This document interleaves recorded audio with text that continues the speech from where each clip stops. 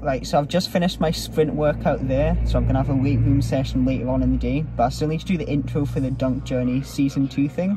So the session on Saturday, it was basically way too snowy for me to actually get any good jumps in. I ended up taking like the hurdles out towards the end just because I really wasn't able to jump in the snow. So you'll kind of see what I mean when I say that there's like a little bit of snow on the ground. It just made it really slippy. And then I got the hurdles out and I managed to get like a space where a car was parked before and had moved.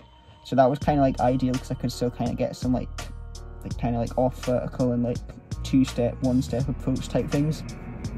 So I ended up doing that a little bit, so that wasn't too bad, but it wasn't really a great week. So hopefully tomorrow I can actually get a proper dunk session in, because hopefully it's just going to be wet on the ground. I can still kind of jump if it's wet because the tarmac in my driveway is quite good for that, but yeah, we'll see if that happens. So yeah, that's really about it.